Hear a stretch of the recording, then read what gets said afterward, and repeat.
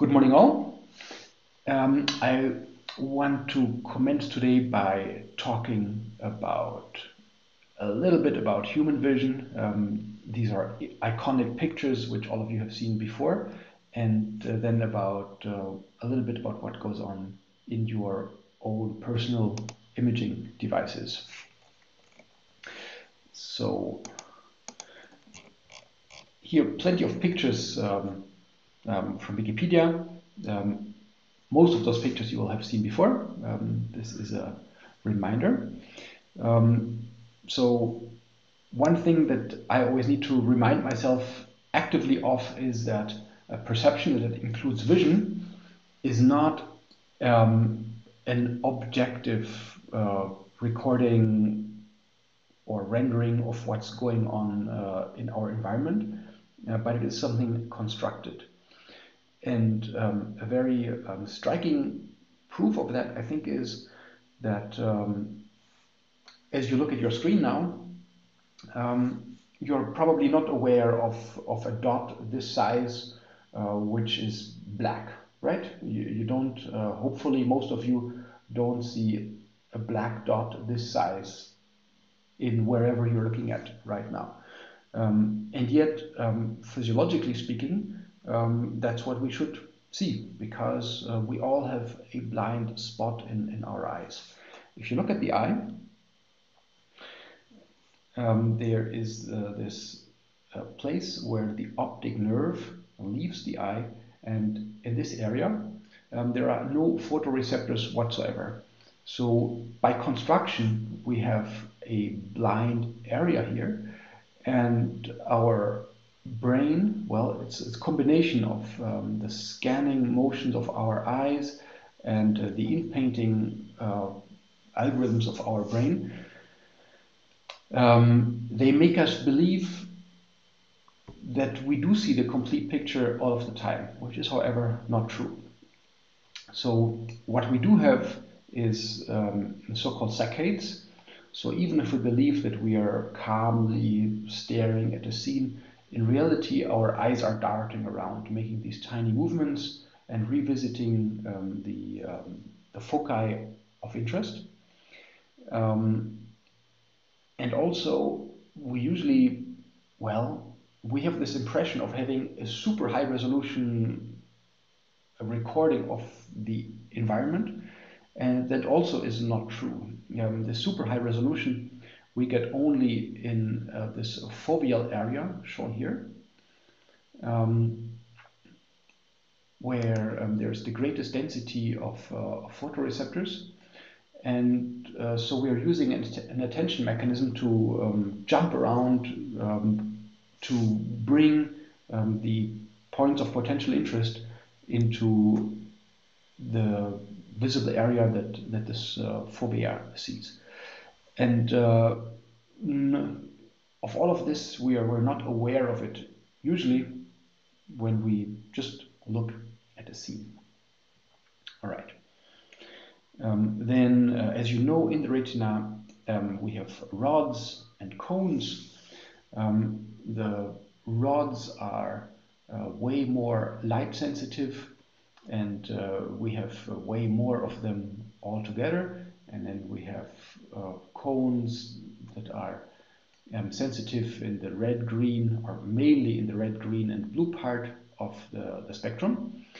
And so we have to realize that if we look at an image, the physical reality is that we have two spatial dimensions, I'm calling them X and Y, and then we have a complete, so even if the observer is completely static, even if the scene is completely static, and even if the illumination source is completely static, we have, of course, a complete optical spectrum in each pixel.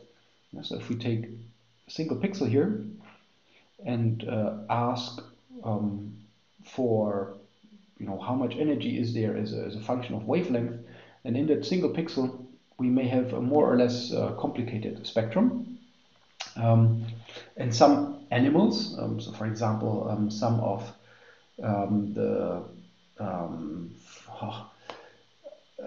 Crustacea, so Flusskrebse in German, that live in rivers.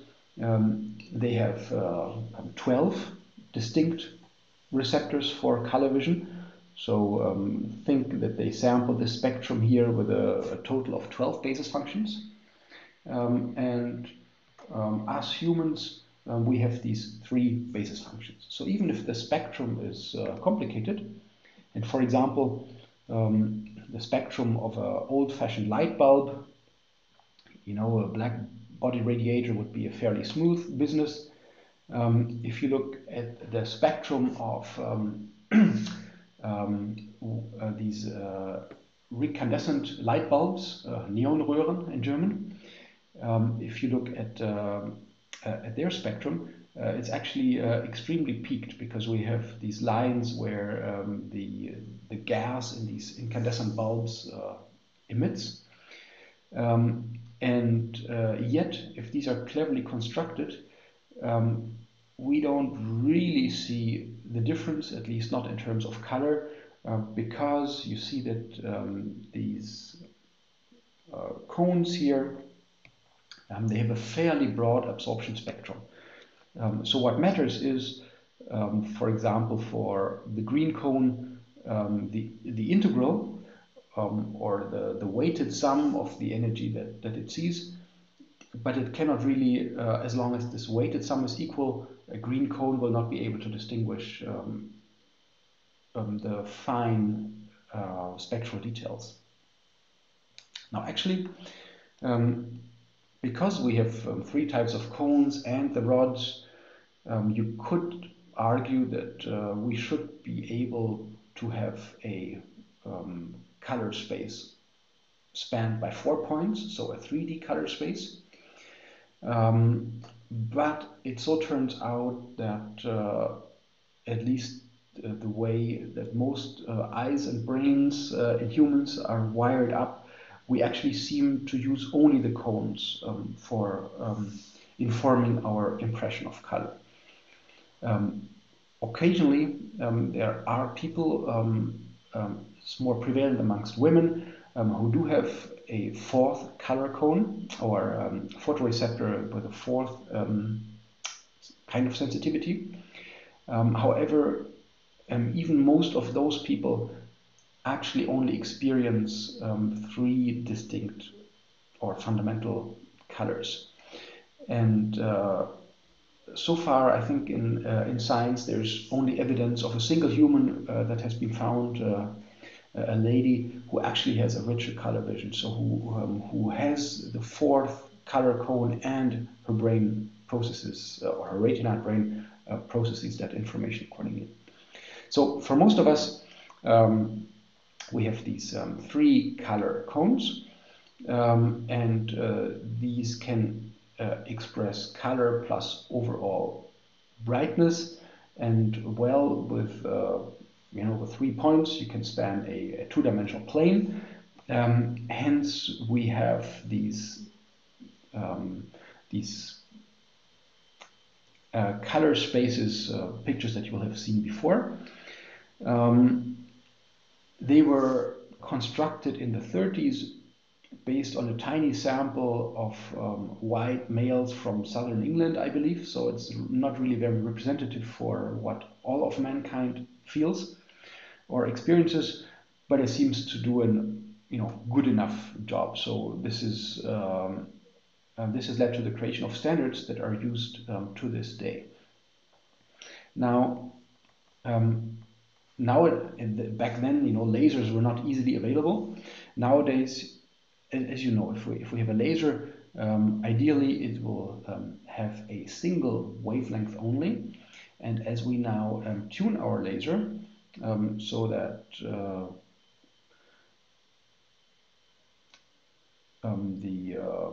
it goes from low frequencies to high frequencies, from infrared via red to blue to ultraviolet. As we scan such a single frequency, we walk along the outside of this horseshoe. Okay, so long wavelength we start here, and then for shorter and shorter wavelengths, we eventually make our way there. So the outside of this horseshoe, this is the gamut of human vision, or these are the colors that we experience as we scan a single frequency, as we sweep a single frequency across the spectrum. Now all other colors are convex combinations. Yeah? So let's say if I have a spectral source that looks like this, well, then this is going to be the convex combination of these 3 points. So it means I'm going to lie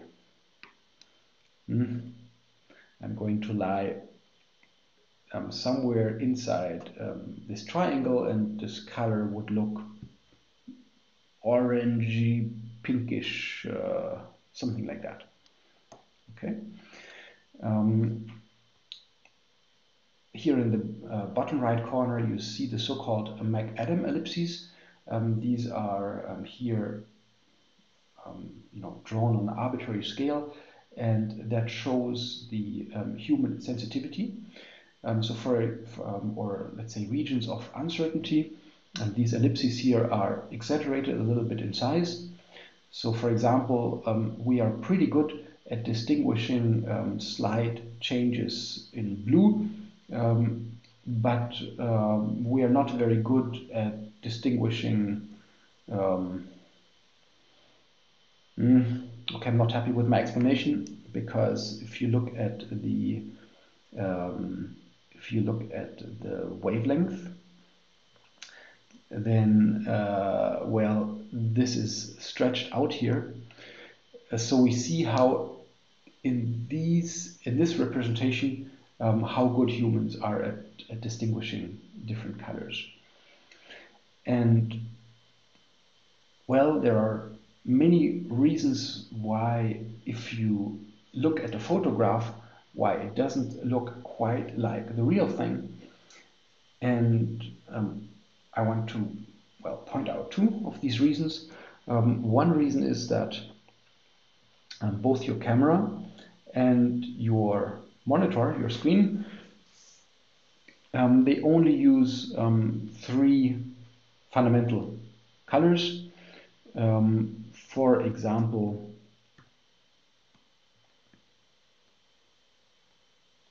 these 3 colors, and so we can represent only whatever lies in this triangle. So let's say that your computer screen realizes these 3 points, then everything outside here is a color experience that exists in nature, but that your screen is not able to render to you, simply because, well, those 3 points are the most extreme colors that your screen can produce. And then, well, in the kind of hardware that professionals use, both for image acquisition and for rendering, you can then have primaries that are a bit further apart to capture more of the colors. Or what you see here, there is something actually with 4 edges, not with 3. This is the printing process, CMYK, so that's cyan, magenta, yellow, and black. And with these taken together, you can well, create a gamut that is a little bit larger than if you use just 3 of those colors. Good, so this is one reason why pictures look different. And the other reason is simply that actually our visual acuity that we have when we look at things is very high. So our eye is by no means a perfect camera, but we have about 6 million cones concentrated in this area of the fovea, and so it means we have a 6 megapixel sensor here that subtends only a very small angle. Yeah, so if you translate this to the image, it means that where we do foveate, the point that we do look at closely, there we have an amazingly high resolution. And better than what you get better than what you get with cameras that have, homogeneous resolution throughout the image, and better than you get with corresponding displays. And so, for example, you remember the days when there used to be snow, and when there was a sunny day, then by human eye you can see these tiny glitters. You can see the sun reflected in single crystals or snowflakes lying on the ground. And if you move your head ever so slightly, then they sparkle and go on and off, depending on just following the laws of refraction. And if you take a picture of that, it might be pretty, but it's not the same thing, simply because you cannot carry that amount of resolution. All right, the photoreceptors themselves. So this relies on membrane-bound proteins, and this is why in a single rod or in a single cone we have these membrane stacks here.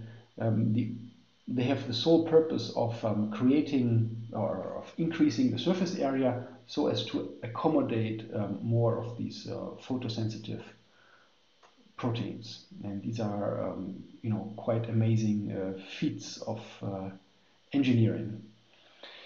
And then you've also seen this picture. This is as a reminder, a histogram. Where are the rods and where are the cones?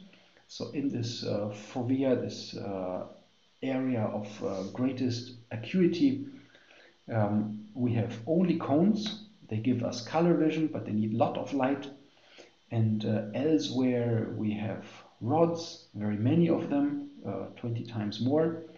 They can do with much less light, but don't give us color vision. And again, notice this is the blind spot I was talking about.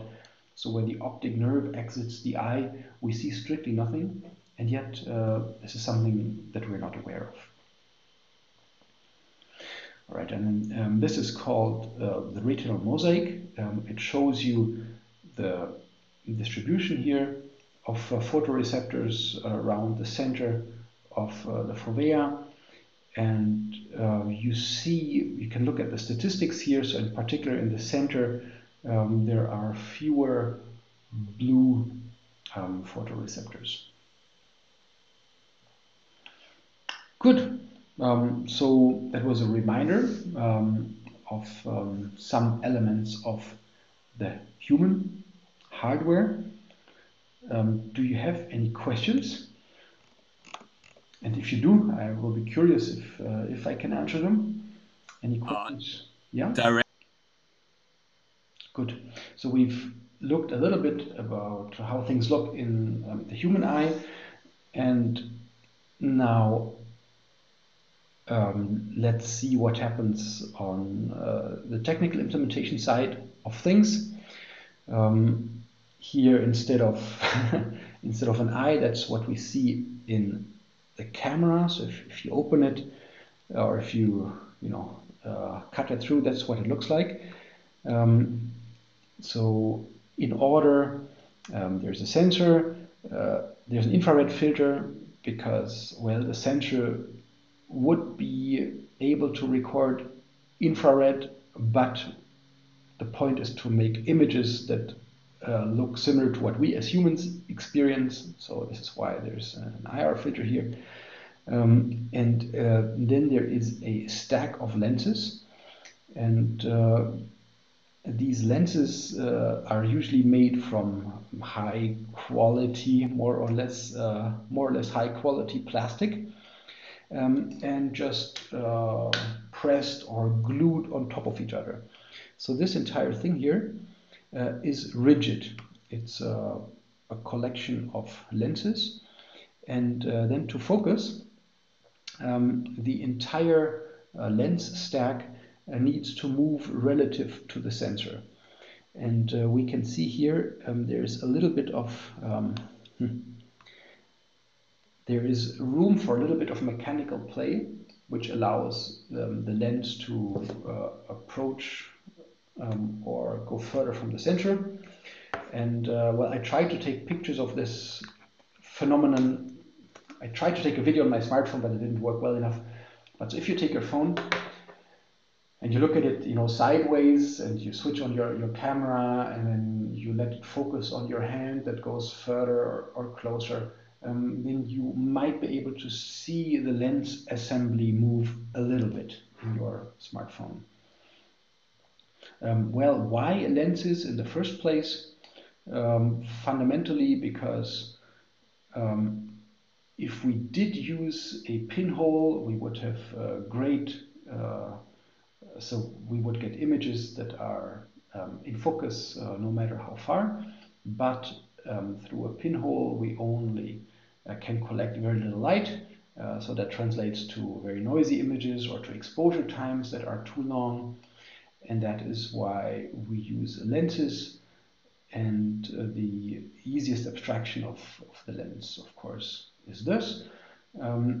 This will give us focus only in a much smaller part of the depth range, which often is a desired quality. So typically if you take portraits of pictures, you like the face to be in focus and the remainder to be nicely blurred to emphasize what you thought was important in this image.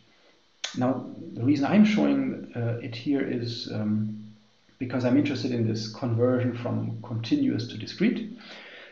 So here is, let's say this is the sensor plane here.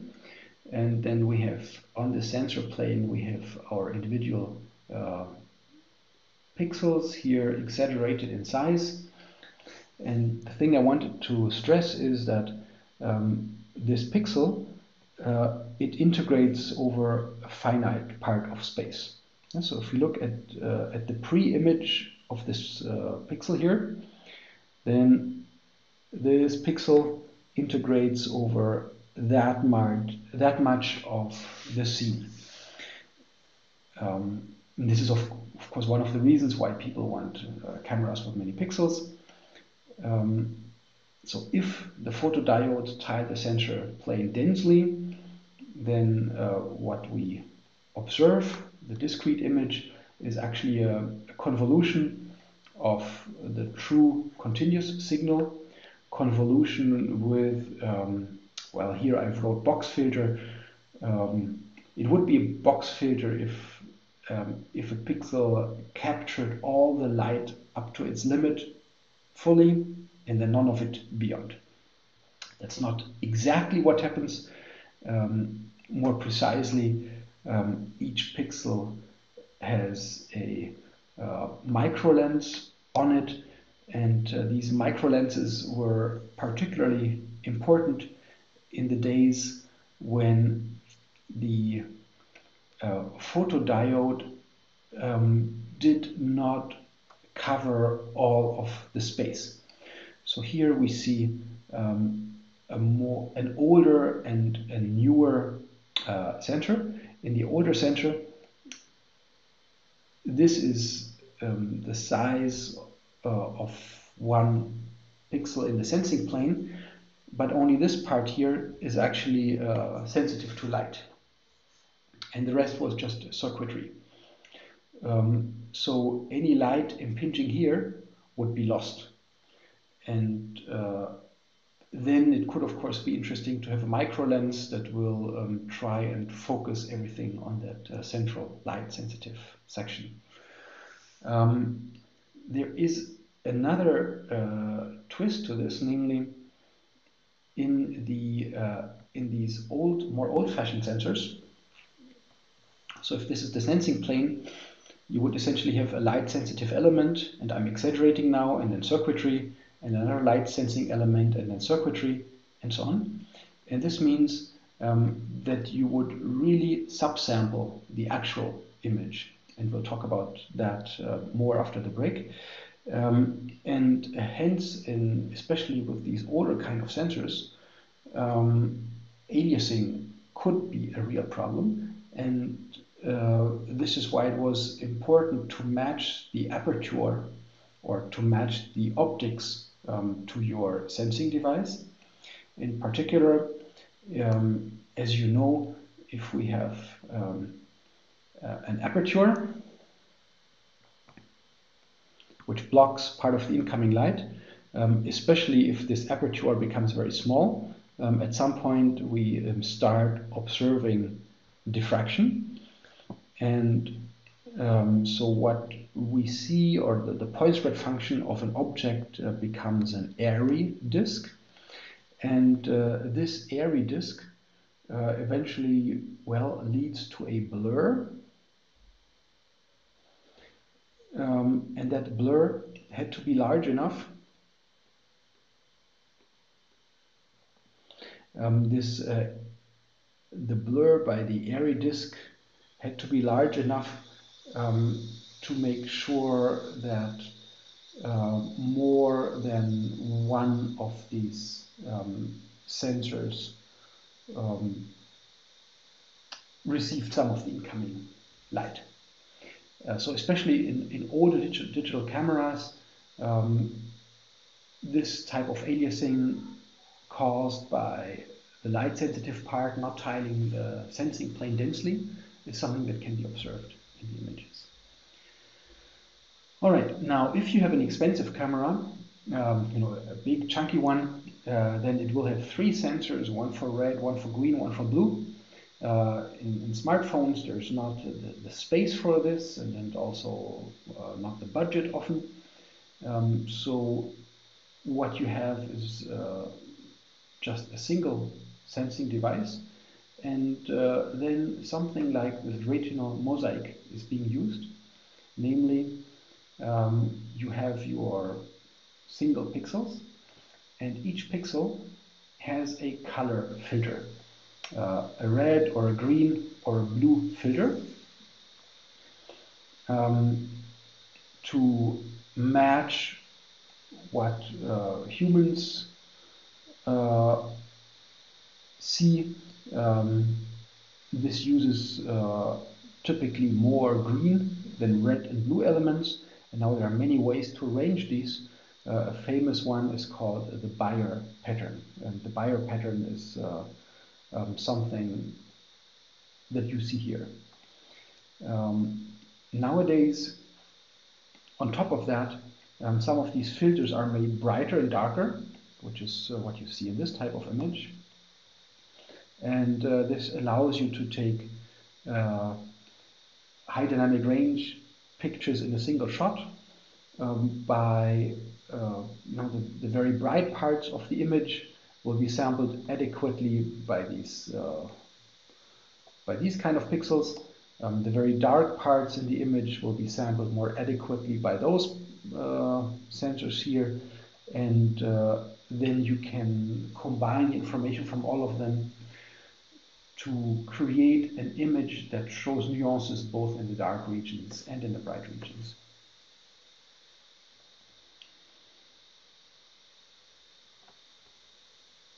Good. So final picture here. Left would be real image. Right, what you would get from Bayer layout. And I mean, the individual sensors, they just measure brightness or not. So they just measure what we can think of as gray values. But if you translate it back to colors, then this is the image that the camera really acquires, but that's not what the user wants to see. So we need to go from right to left, and this is a process called demosaicing. And as you see, this requires some form of interpolation. So for example, we don't measure the amount of blue. So here there's plenty of blue sky, but we don't measure blue densely, so we need to interpolate in between.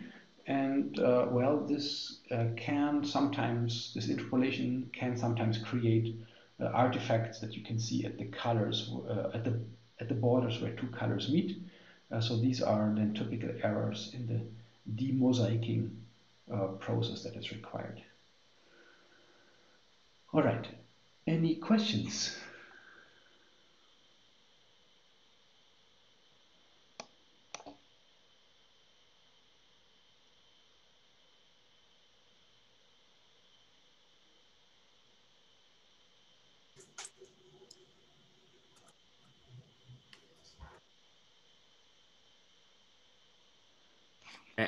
I have a